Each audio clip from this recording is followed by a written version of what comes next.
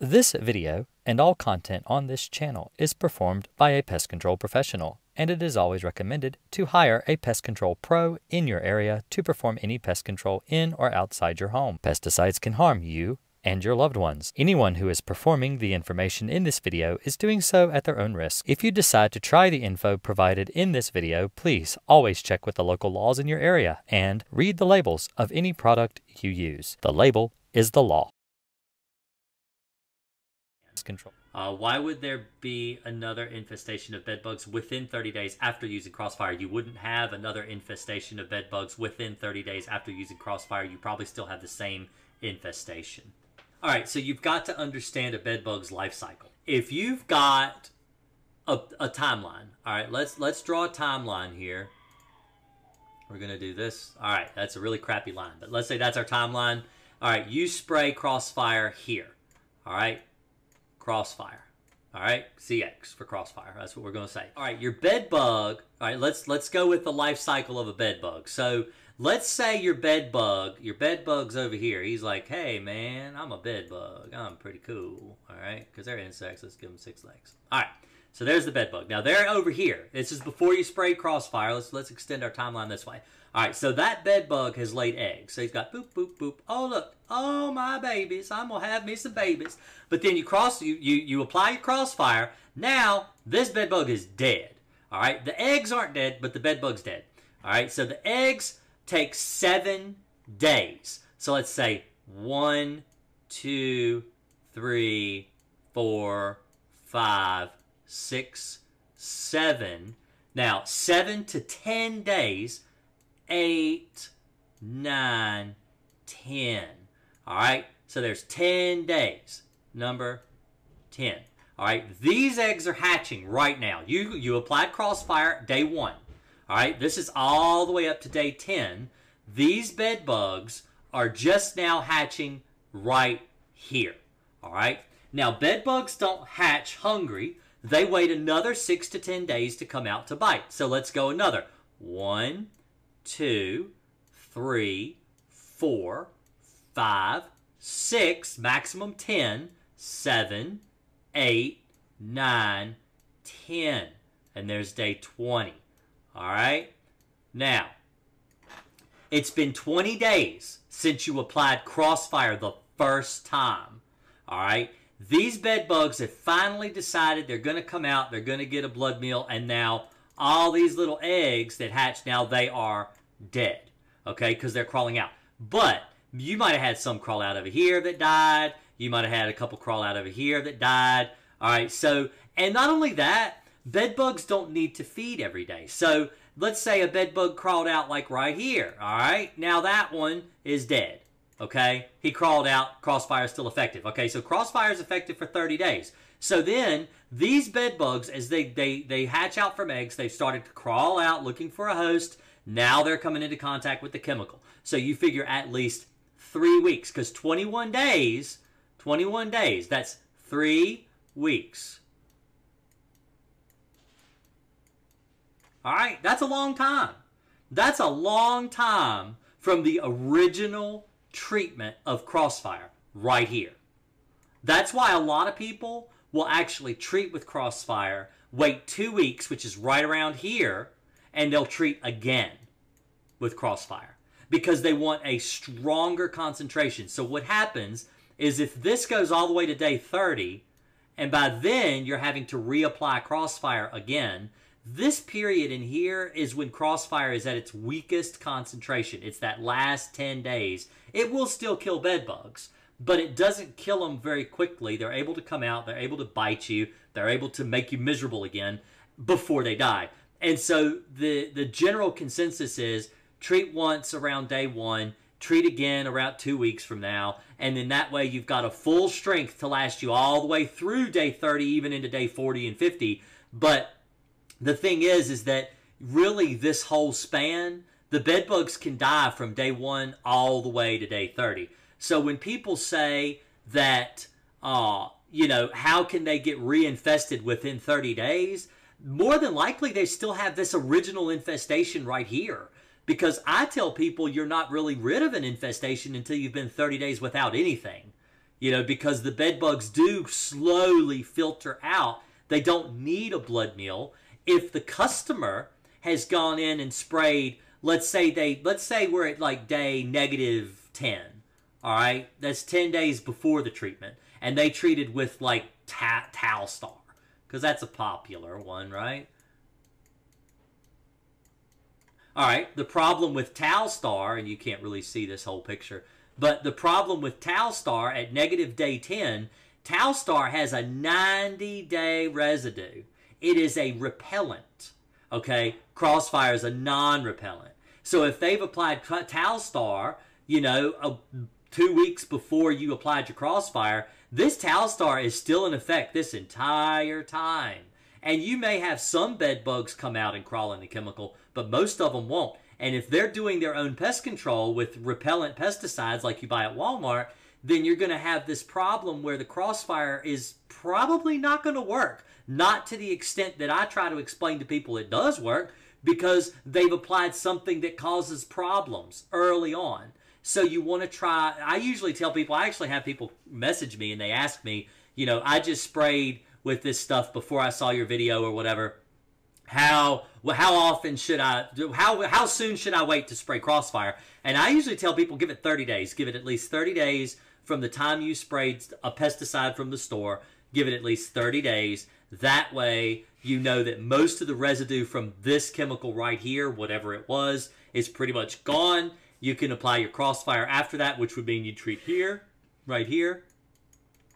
And if you treat with Crossfire here, after somebody has sprayed, you know, a month and a half ago, hopefully you'll be able to eliminate the bed bugs within this time frame over here. So hopefully that answered your question about, you know, about Crossfire and bed bug infestations and how the pesticide actually works. I had a guy come in from a big pest control company in my state. He immediately went to talking about heat treatments. Yes, that's what they do. We got a bottle of Crossfire, and I'm going to try that before we spend $2,400. That's fantastic. It'll work really well. Make sure you take all the sheets off your bed, treat your mattress, treat your box spring. Hello, wife. If they're doing it themselves, they might as well do 3 months of treatment, because that's really what we recommend to everyone. That's what I agree. I agree. Alicia came in right at the right time. If you're going to do your own treatment, so I have gotten rid of bed bugs with one treatment. It happens a lot. It happens frequently. It happens more often than not having to retreat. But retreatment does happen, even with a professional. And so from 25 years, 23, well, 17 years ago, 23 years. All right, so 23 years ago is when I did my first bed bug job. I've always done 90-day treatments. I've always done one treatment every 90 days. I mean, every 30 days. Once a month for 30 days, 3 treatments. I recommend that people that do it themselves keep a bottle on hand and retreat. You know, retreat once a month. And that way you ensure that you've got a whole 90-day. Because like I said, if you're doing this, where you've tried to do all kinds of stuff, and you've got these different chemicals you've applied, you may actually need a 90-day treatment plan, even if you do it on your own. That's what I still recommend. I don't do them. Very few. I mean, when people realize that I'm willing to, you know, finance it out and do a 1-month treatment rather than doing 90 days worth of treatments, most people go for the 1 month. And then if they need me, they could just call me back. So, but that's still what I recommend to do if you're, you know, a do-it-yourselfer, because you don't have 23 years of experience. You're doing it on your own, trying to get rid of this problem, and you will get rid of them. But you know, you need to be diligent. You need to treat once a month. What I tell people to do is set a day. Like today is the first Thursday of the month. So on the first Thursday of the month, treat your house with Crossfire for 2 or 3 visits, and then usually you'll get rid of your bed bugs on your own, no problem. But I've had people do it one time. But I still recommend once a month. So I use DE, and I think I isolated them and forced them to climb. Yep, that is right. So best nail tech ever, which I need my nails done, girl. She says, I used DE. I think I isolated them and force them to climb, which happens all the time with diatomaceous earth because they don't like to crawl through it, and now they're falling from the ceiling. This happens.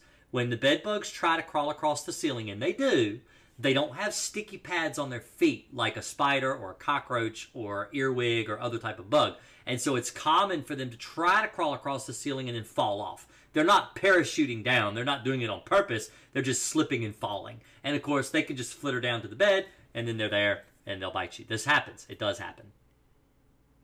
I used Crossfire about 3 weeks ago, and I'm getting bit still. Is that normal? Yes. So I actually went through the timeline. I'll go through it one more time here. So I drew this earlier for people that were watching. And so let me explain to you what this means. So when you treat with Crossfire right here, this is the original Crossfire treatment. There's bed bugs that lay eggs. All right, that bed bug dies when you spray Crossfire because it's alive. All right, the eggs are hidden away, tucked away somewhere that the spray can't get to them. But in 10 days, right here, they hatch. And then in 20 days, right here, these bugs that were laid, almost 3 weeks ago, they come out to get a bite. And then when they do, they die. But the problem is the Crossfire is at its strongest concentration when it's applied, and it kills the bugs the quickest right here at this point. It's still going to kill them over here at this spot. It's still going to kill them here. But the problem is that it's taking them longer to die here because the chemical's not as strong. They will still die, so be patient. And if you get to right here at the 30-day mark and you're still getting bit, that's when I would probably reapply the Crossfire and do a second treatment. You might not have got them all. So that's what I recommend. Why do you think bed bugs are so difficult? Is it because, as you said, they hide and lay their eggs? Yes. So one of the reasons bed bugs are so difficult is because people continue to bring them into their house. This is the reason. I believe this is the number one reason, is that people continue to bring them into their house. Let me show you. So let's say this is your house. Let's see. Where's my point? Okay. Let's get this one. Let's do this. Let's do this. Okay. So you are here. And this is like a Dr. Seuss house, I guess. You live in a Dr. Seuss house. Okay. So there's your house. You live here. You have bed bugs. Let's say you drive a car.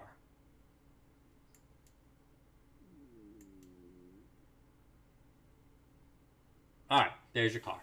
Cool car. Looks like a Tesla. All right, you drive a Tesla. Okay, so the car's plugged in. There we go. Now, you have bed bugs, but you don't realize you have bed bugs. So, because they're not bad yet. They're not really bad. You have very mild infestation. You haven't even noticed maybe even bites. You might have had 1 bite, 2 bites, but not enough to really make you think that, hey, I might have bed bugs. So, you have eggs on your shoes. You take the shoes into your car because you got to go to work. So then you take your car and you go to work. All right, now you're at work. All right, let's say you work in a big building like this, maybe like I don't know, Homer Simpson power plant. Let's do like a power plant like that. There you go. All right, you work here. Okay, now you got an office job. You go in here, you infest bed bugs here. Okay, there's work. Now you possibly have taken bed bugs to work. Okay? Then you realize, oh crap, I got bed bugs. You kill them in your house. They're done. They're gone. But you don't treat your car. You maybe infested your workspace. Maybe not. Probably not. Most likely they're just in the car. You should treat your car. When you treat your house, treat your car. Let's say your kids ride the school bus. They have a school bus. All right? This is a school bus. As you can tell, Miss Frizzle would totally ride that. All right, there's a school bus. And it's going to the school over here. All right, SCHOOL. All right, there's your school. So the kids bringing bed bugs in from the school bus. That's how you got them. That's how you got bed bugs. You got bed bugs because someone else's child rode the school bus and brought bed bugs and infested the school bus. All right? Your kid rode the bus and brought bed bugs home. You thought you might have brought bed bugs home from work, but it was your child that brought them from the bus. Okay? Now, you don't realize that. Kill the bed bugs in your house, they're gone. They've been dead maybe 2 months. You get bed bugs again. Still school year.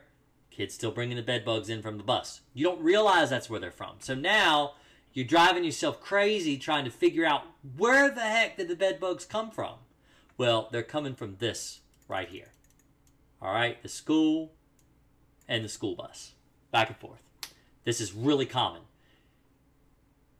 Your neighborhood, your child, is not the only person that rides that bus. There are hundreds of children that ride that bus.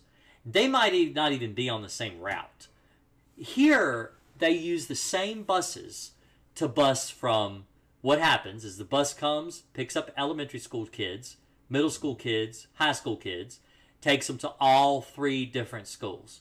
You may be dealing with a bed bug infestation that's from a different area of your city, that's coming on the same bus that your children rides on, that came from a different part of town because somebody else's child rode on it to get to high school or to get to middle school or whatever. Let's say you got a 3rd grader and he's brought him home, but you got a 10th grader that's riding that bus to get back and forth to high school. You know, that's the thing. You can get them from the school bus. It's very, very common to get them from the school bus. So that's what I'm saying. If you think you're reinfesting your house, you may not. You should treat your house. One, let's do this one. Treat your house. Treat your car. Okay? Drive your kids to school. Don't use a school bus. School bus is a bad idea. School bus is very common to bring bed bugs home on a school bus. Don't use the car. Don't use a school bus. Just take your kids to school. If you can carpool with somebody and let somebody else take your kids, do that. But don't use a school bus. The school bus is not a good idea. They're very common places for bed bugs. Public transit is a really common place for bed bugs. Carpooling. You can get them from a friend or family member. I actually had a guy one time who was in his truck. He was taking his friend back and forth to work. They worked in construction, and so they would carpool to work. And his friend had bed bugs. He infested his truck with bed bugs. The man brought the bed bugs into his house. So from his friend to his truck to his house. And all he was doing was trying to be nice, take his friend to work, give him a ride to work, and that's how he ended up infesting his own house with bed bugs. So these are different ways you can actually get bed bugs into your house. If it's not just hotels anymore, the most common way that people used to bring bed bugs into their home were from hotels. Now it's friends and family and places you frequent. I had a lady that had them. I did out in Williamsburg, Virginia. She brought them in from a local movie theater. So you can bring them literally from anywhere. So what if you got them from work? Should you quit? So I actually did do a video on work.